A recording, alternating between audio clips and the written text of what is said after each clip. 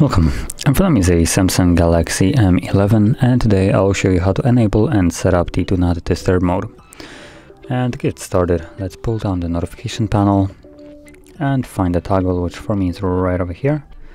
And you want to hold it. This will take us to the settings where we can customize it. So number one, we have the turn on us schedule. This will allow you to set a schedule for it, so it will be turning on and off automatically given days of the week that you have chosen.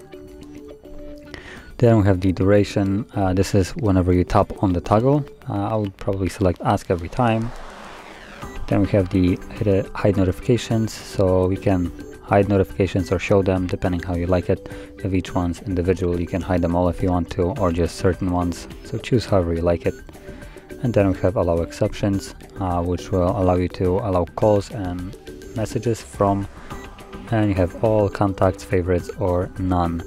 Messages has the same options, and the difference is calls has this toggle right here, so allow calls when they are received from the same phone number more than once within 15 minutes. So if someone calls you twice, basically within a 15-minute period, the second time around you will see that they are trying to call you. And this is a good option for emergencies, so usually people spam call, and this will basically allow you to be notified about it. No matter what the setting right here is. As you can see, it's supposed to be none, but this kind of bypasses it. And then we have things like alarms, media, start sounds, calendar events, and reminders. So again, if you want some of them, you will enable them, and if you don't want them, keep them off. And from there, basically everything will be set. So you can leave this, and whenever you want to toggle on Do Not Disturb mode manually, you simply pull down the notification, tap on a toggle. It will bring up for how long, so until you turn it off, or for a given amount of hours that you can select, turn on, and bam, now it's on.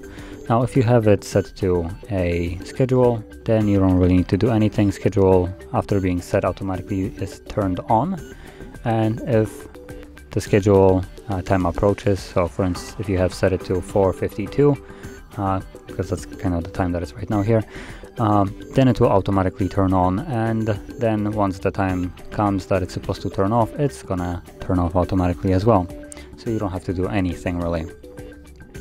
And also, if you have set it to be turned on until you turn it off, then you'll have to turn it off by simply tapping on the toggle yourself, like so.